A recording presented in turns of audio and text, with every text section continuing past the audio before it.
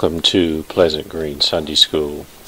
This is lesson 1 for March the 6th, 2016. We begin a new unit today, Unit 1, entitled Tests of Faith. Our topic for today, taken from the Adult Quarterly, is Flame and Flood. Flame and Flood. The devotional reading is taken from Genesis chapter 50, verses 15 through 21. Our background scripture is taken from the Gospel according to Mark, chapter 9, verses 14 through 29. That is our print passage today, also taken from Mark, chapter 9, verses 14 through 29. Our key verse reads, "Immediately the boy's father exclaimed, 'I do believe. Help me overcome my unbelief.'" That is taken from Mark chapter 9, verse 24. Our lesson aims for this lesson is to recall the details of the failure of the disciples to deliver the child from demon possession, even though Jesus was then able to do so. Number 2, to contemplate the faith that it takes to use power of Jesus Christ to minister to others.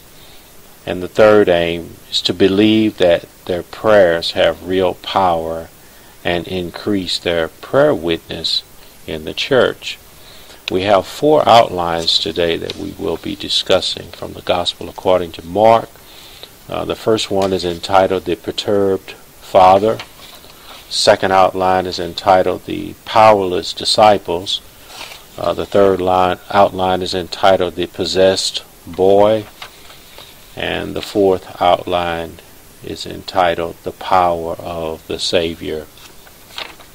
We certainly thank and praise God for the privilege again to be able to share another word with you from our Sunday school lesson, one that we hope that you will follow along with us as we review some of the accounts during Jesus' ministry.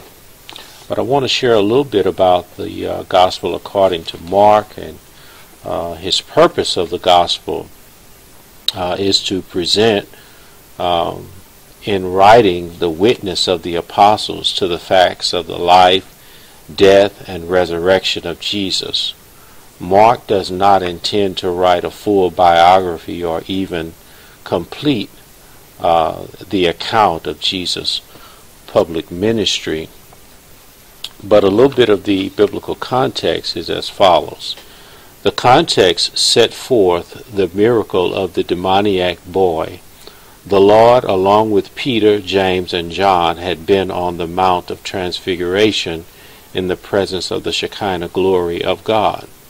What a contrast! They left from communion with his Father to contend with the devil. They left from the harmony of fellowship with Moses and Elijah to face the hatred and murderous intents of the religious leaders, thirsting for his blood. On the mountain we see the king in his supernatural splendor. Below we have his disciples baffled and beaten. The mission on the mount, however, was for the valley of need. We should be keenly aware that the same compassion that brought Jesus down from heaven to earth now brings him down from the Mount of Transfiguration to the valley of suffering service. So we want to note that Mark presents Christ Jesus as servant. I believe the 10th chapter of Mark gives us some insight into the purpose of Christ's coming.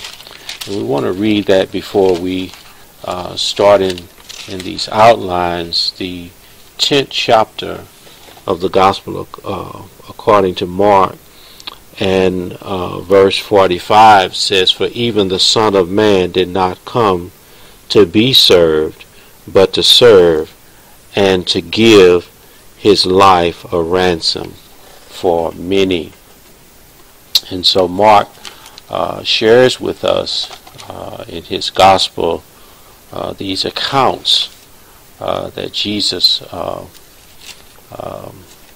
was a blessing to many folk that he came in contact with who had various conditions. And I want to say a little bit about demonism.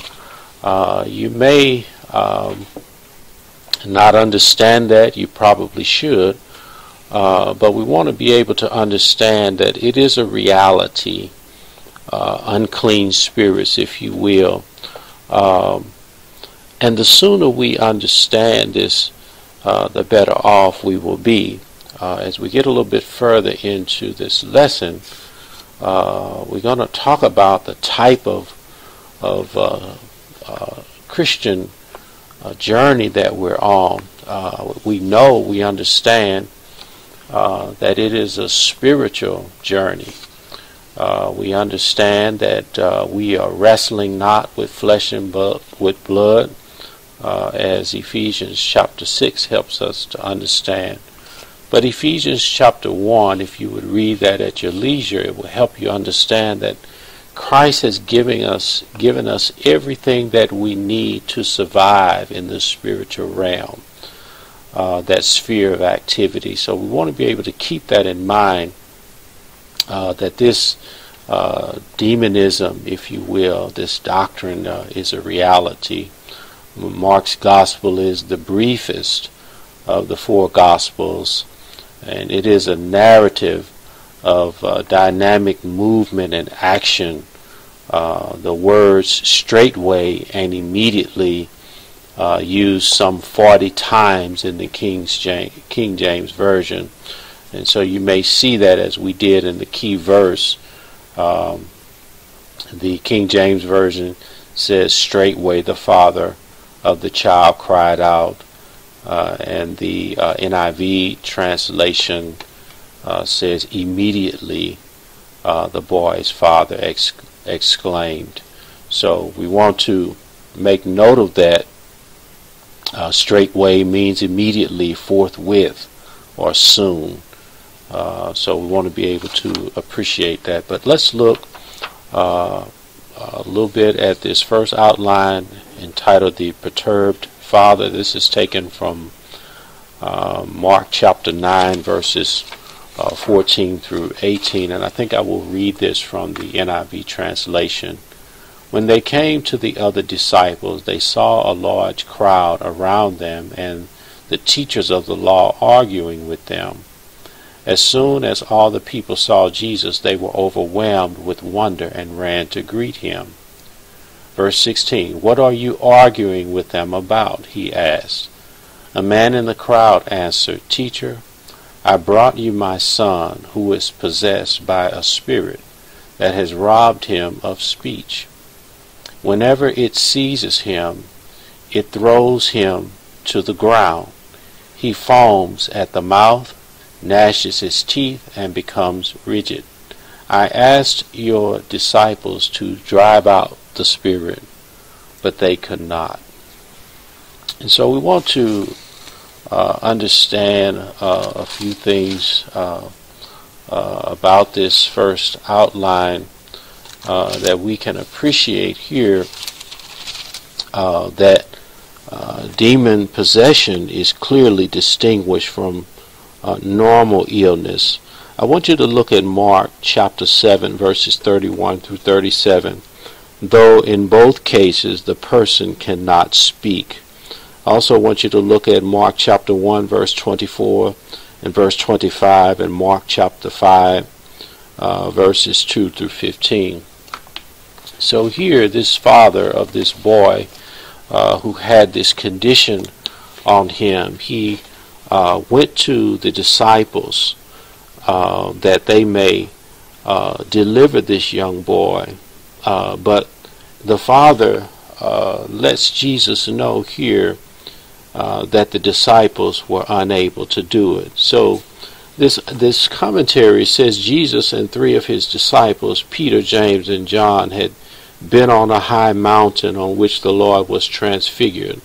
Life was so much better and so much nearer to God there on the mountaintop that inspired Peter to say, "Rabbi, It is good for us to be here. Let us put up 3 shelters. In today's vernacular, it would be, Lord, let's just stay here. Why do we have to go down from here? Having come down from the mountain, the Lord and his accompanying inner 3 disciples noticed a large crowd of people disputing with the teachers of the law. However, when the members of the gathering saw Jesus, they immediately ran to greet him. And Jesus then asked this logical question: what are you arguing about with them? A man from a group who was both sad and frustrated said to Jesus, Teacher, I brought you my son who is possessed by a spirit that has robbed him of speech. I asked your disciples to drive out the spirit, but they could not. His father would watch his son suffer under the control of this evil spirit. You know, this is something that the church, in its contemporary state, does not want to address, does not want to talk about. But we should understand this is a reality of our faith. This is a reality in life that I believe John, the apostle, said these words. He said, the children of God and the children of the devil are obvious. And what I mean by that is there are obvious things that are of the devil that we should understand need the delivering and saving power of Jesus Christ. And we need to have faith in that power. All of us need to appreciate this because these things are happening. But you can see the dilemma that this father is in concerning his son, that he brought his son to the church, or he asked the disciples, if you will, to address this issue, and they were unable to address it. So we have to be mindful today that there are many conditions that are brought and that exist in the church, and we need to, by faith and the gospel, be able to address these things. But here, the question is asked in the quarterly, what are your thoughts concerning evil spirits? How are they related to mental and or physical illnesses? What should be the posture of the church toward this? When I read this, I thought about this question: what is the church made of? If you look at our background, all of us that say we are saints of God, at some point we met Jesus Christ as Savior, and He delivered us from the evil that was ruling our lives. So the answer to that question, we are sinners saved by the grace of God. And many of us have had conditions and things come up on our body that we have prayed and we have talked about to the Lord, and He has helped us tremendously and blessed us. I want you to read. We won't have time to get into all these scriptures today, but I want you to look at 1 Corinthians chapter 6, verses 9 through 11, Psalm 103, verses 1 through 5. You can read all of that, but I highlighted those first 5 verses just to illustrate the point of what Jesus is able to do. And then I want you to read Psalm 107, verses 1 through 3. And that particular psalm just tells us to let the redeemed of the Lord say so. We need to be able to share. This is what the good news is all about. Jesus is able to deliver, to set free. All of us, your condition may have been different from mine and mine from yours, but the same Jesus that saved me from my sins and healed my disease, we don't think about sin as a sickness, but it is. And we don't think about that sin is a disease, but it is. But Jesus is able to fulfill our every need in terms of blessing us and healing us. And this is throughout the gospel according to Mark. He talks about all of these different conditions that was affecting the people at that time. And these individuals got to Jesus, and Jesus delivered them. So we're going to see a little bit further in this lesson what happened and why we are so ineffective today in a lot of our churches. So this second outline is a short one, but a powerful one. It's entitled The Powerless Disciples. This is Mark chapter 9, verse 19. Again, from the NIV translation, Jesus says here, "O unbelieving generation," Jesus replied, "how long shall I stay with you? How long shall I put up with you? Bring the boy to me."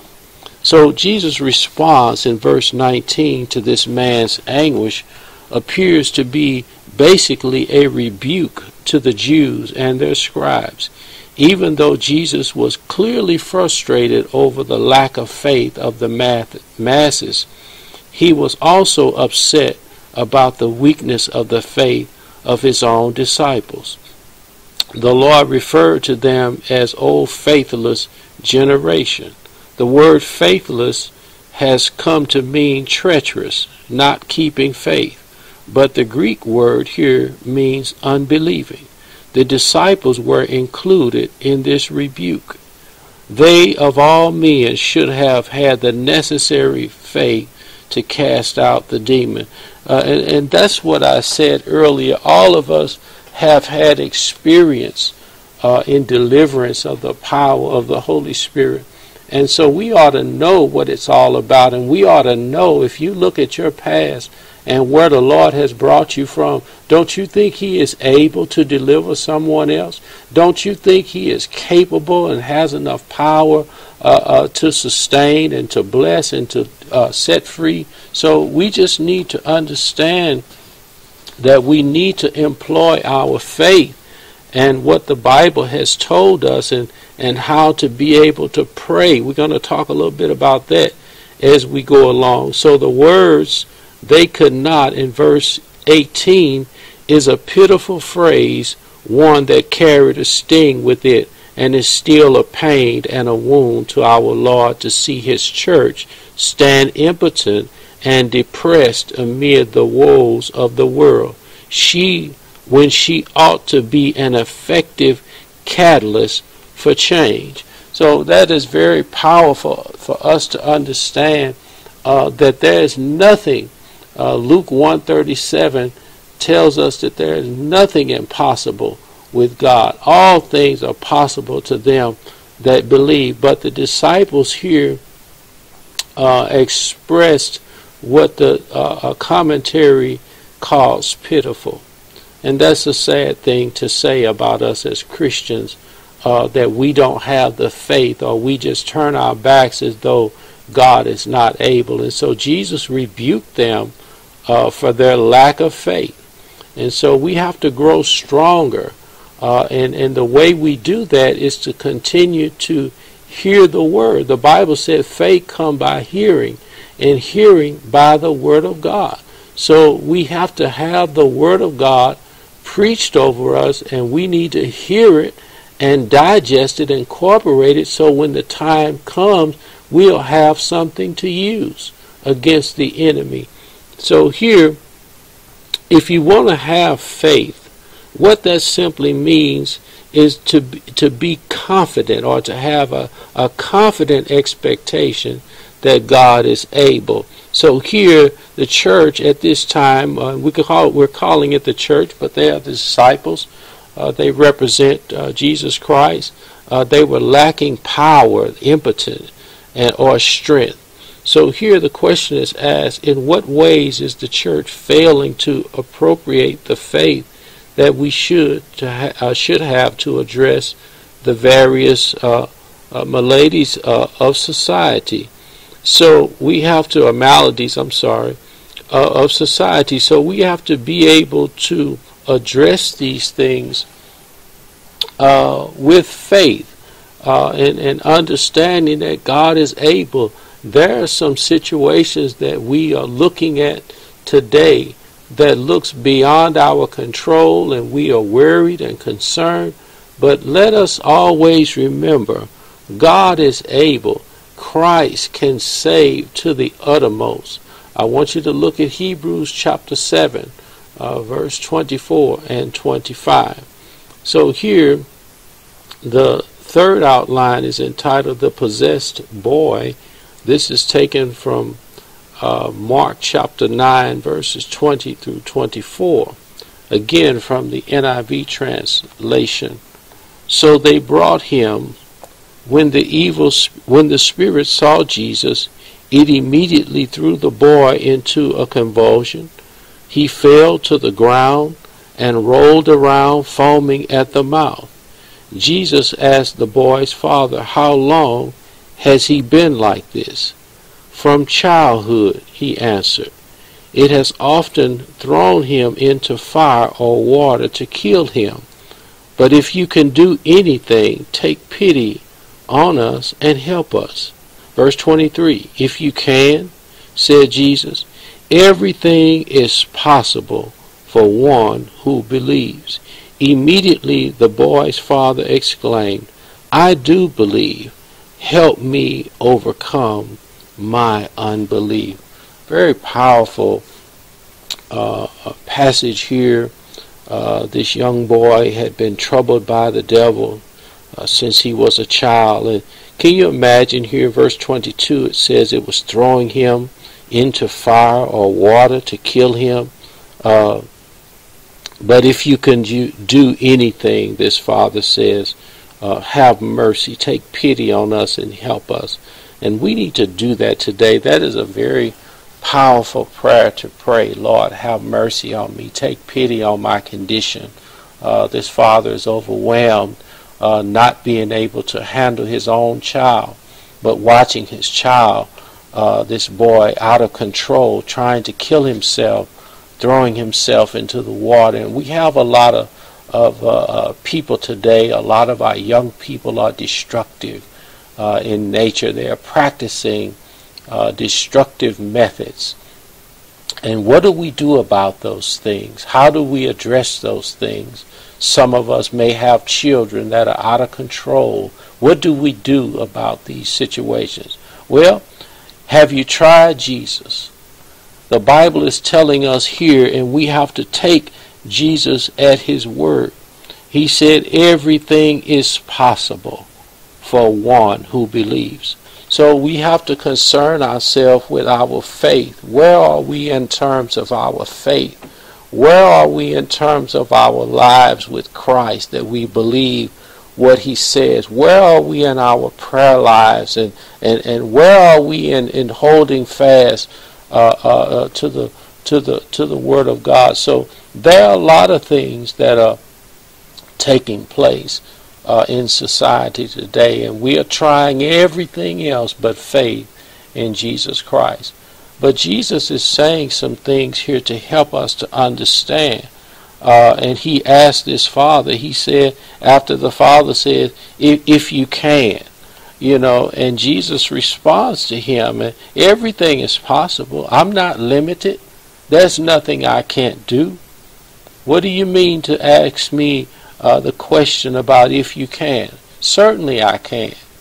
But here, I love what the Father does here. He says he believes, but he's struggling in unbelief.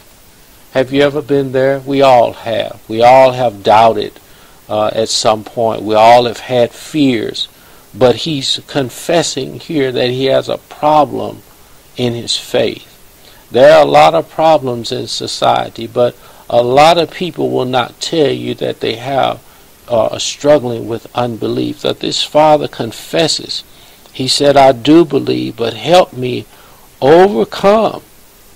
Help me get over this thing of not believing or taking you at your word. Help me get over my doubts and my fears. And that's an awesome prayer to pray, because just because we are weak does not mean that we are cast out. But we need to become strong. And one way that we can do that is through prayer. Casting, as Philippians chapter 4 helps us to understand casting all of our cares. This is a concern in society today, not just the killing and all of the other things that we are seeing, but the problem in society, one of the biggest problems we're having is unbelief. We're pushing God to the back. We're pushing His Word aside. We're pushing the preacher aside, and we don't want the prayers and all of these kinds of things. Well, let me just tell you this. The devil is so glad to hear us say that we don't want Christ. He is so glad to hear us say that we don't want to adhere to the Word of God. So we are giving more credibility, if you will, and more power to the enemy by refusing Christ. We have to stand fast in the liberty wherewith Christ has set us free, and be not entangled again with the yoke of bondage. So we need to understand these things. But this is an awesome thing that this father is doing. He is concerned about his boy. When the boy was brought to Jesus, the spirit which possessed the boy immediately recognized Jesus and caused a convulsion. The boy fell to the ground, foaming at the mouth.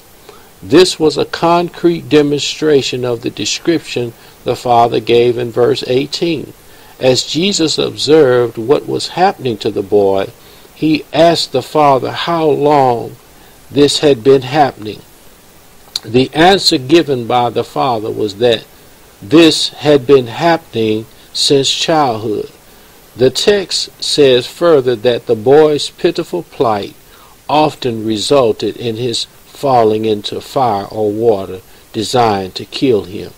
It is clear that the purpose of the demonic activity is to destroy people. The father's prayerful plea was seen in verse 22, where he said to Jesus, "If you can do anything, take pity on us and help us." Jesus' response in verse 23 was profound. He began by using the Father's own words, "if you can." In essence, Jesus was saying that it is not a matter of if it is a matter of faith. In fact, we see this clearly in the second part of verse 23, where Jesus said everything is possible for one who believes. The Father's response in verse 24 showed the spontaneous spiritual growth of his Father. He said, "I do believe. Help me overcome my unbelief." Thank God this father brought his son to Jesus. You know, with everything that we see today, and everyone that has given us their thoughts on what it's going to take to resolve the problem, and I give them every ounce of credit because they are trying in their own strength based on their positions and things like that. But let me tell you something. It's going to take the power of God to bring us out of the dark, to set our children free. These are heart problems that we are seeing manifest through our hands in terms of the things that we do to one another. These are mind problems that affecting so many things that the Lord have delivered us from. We were in a pitiful state, all of us that say we are saved. So we know if the Lord had not saved you, let me just say this, and had not saved me, we would not be here this day. So it is possible what it took for you, it's going to take for others. And we need to stretch out on faith and call on the name of the Lord on behalf of our family members and our children and society and our communities and the world at large. We are in spiritual trouble. We have rejected God on every level, and we are paying a just penalty for that. But God wants us to repent, to come to Him, to come back and return and repent of our sins and lay our case before Him. We need to do this individually, and we need to do this corporately. So I want to keep that in mind. What do you think the question Jesus asked the Father in verse 21 revealed about Jesus. So we talked about that. But going on to this last outline entitled The Power of the Savior. This is taken from Mark chapter 9, verses 25 through 29. Again from the NIV translation. When Jesus saw that the crowd was running to the scene, he rebuked the evil spirit, the deaf and mute spirit. He said, I command you, come out of him and never enter him again. The spirit shrieked, convulsed him violently, and came out. The boy looked so much like a corpse that many said, he's dead. But Jesus took him by the hand and lifted him to his feet, and he stood up. After Jesus had gone indoors, his disciples asked him privately, why couldn't we drive it out? Verse 29, he replied, this kind come out only by prayer. In the King James Version, it says, this kind come forth, but by nothing but by prayer and fasting. So we see a little difference there, but making sacrifices to determine God's will in a matter is a great principle on fasting. But prayer, fervent prayer, concerted prayer, this is what we have to do. You know, growing up as a child in the church, the saints, they did that religiously. Not to say that we don't, but they had such a foundation for prayer. It didn't take them long to get together and to come to your house and to get around your bed and to come wherever you were in the hospitals and various places. And they went in prayer. A lot of times they would pray hour on the hour. In other words, at the beginning of every hour.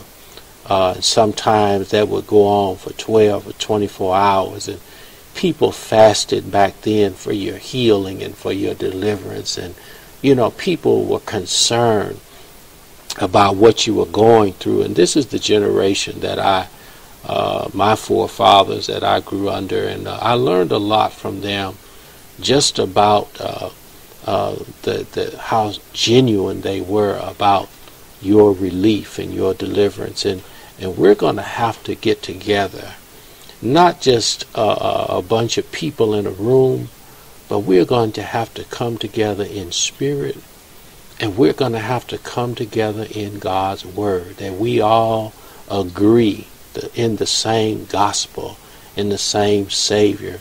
If we would, come together on these basics and not divide and not separate one another, how strong do you think we would be? We would have strength for everything that came our way. But now we seem to be running for cover as though God is not able. But I challenge us today to read this lesson and study this text, and wherever you see a weakness in your faith, then you need to talk to God about that. That's what it's going to take to save our families, to save our children, and to save our loved ones, to see them make it in life. We're going to have to pray. We're going to have to call on the name of the Lord and commit ourselves to fasting and praying that our children, if this father had not stepped forward, can you imagine? He went to the disciples and they couldn't do it, but he kept on and he got to Jesus and he laid his case before Christ, and Christ delivered his boy. So here, after asking about the boy's condition from his father, Jesus ordered the evil spirit out of the boy and demanding that it not return. I command you, Jesus said, and the demon dared not disobey the divine order coming from Jesus. Any return into the boy was barred and never entered him again. Let me say this. How do you think you're kept from day to day? Do you think it's in your strength or in the power of God that he protects you? Peter said it this way. He said, we are protected by the power of God. So don't ever think that it is just because you're saved that it's in your strength and your ability that you still remain. If it had not been for the Lord on our side, we would not be here today. But Jesus commanded this spirit to come out of this boy and never enter him again. So you know this boy would have peace for the rest of his days. The result was that after shrieking and being violently convulsed, the boy became like a corpse, and onlookers thought he was dead. All of humankind needs to acknowledge and fully know that there is no case or condition, no matter how difficult or demon-possessed, that it is too hard for the Son of God to handle. Jesus then took the boy by the hand and lifted him to his feet. Do you see yourself? How he brought you out with a mighty and an outstretched arm. He stood you up on your feet. Do you see that in your life today? And the boy stood up and was cured immediately after this demonstration of the power of God through Jesus Christ. The disciples, recognizing their awful failure, asked the master, why couldn't we drive it out? Jesus replied by saying, this kind can come out only by prayer. Then why don't we pray? If we're dealing with conditions in our bodies and in our minds and in our spirits, our family members are struggling with conditions, why won't we pray? And you might say, well, I have been praying and it hasn't happened yet. Well, let me just say this. Don't lose the faith as you wait on God. God has many ways of doing. We are looking at a sample of his delivering power today. God has many ways of delivering someone, even if he has to take them out of this life. So let us be prayerful and mindful and not try to figure that God is taking too long. The children of Israel cried out over 400 years. I guarantee you haven't prayed that long. And after God heard all of those prayers after such a long time, in Exodus chapter 3, he tells Moses, I am ready to bring my people out. But Lord, why does it take so long? Well, we know he had been hearing their prayers, and we know that he had been watching the situation. But none of us know why God moves the way he moves. But he tells us in his word that he is not like man. He doesn't do things the way we do. He tells us in his word that his ways are not our ways and his thoughts are not our thoughts. So we just don't know. And I'm happy to report that to you today. I don't know when the Lord is going to do what you need him to do. What I am saying to you today, I know he's able. And I am a living witness of Christ delivering power, and so are you. So we want you to be encouraged today. We want you to be vigilant in prayer. We want you to continue to keep your situation before God. He neither slumbers nor sleeps, and his eyes are in every place, beholding the evil and the good. Here our closing prayer is offered for this lesson. Dear Heavenly Father, the God of providence, nature, and grace, we thank you for your gracious grace and your tender mercies. We continue to thank you for showing up when we fail in order to sustain us and soothe us with an unfaltering trust. Jesus is your Son and our Savior. In Jesus' name we pray. Amen. So we certainly thank and praise God for this lesson today. I enjoyed being able to share this with you and just to help all of us as we go in and on this journey. And I know it's tough for you and it's tough for me, but we need lessons like this to help us, to encourage us to hold on to our faith and to hold to God's unchanging hand. Build your hopes on things eternal. God is so able today. So again, we thank God for you, until such time that the Lord will permit us to come together again. We say God bless you.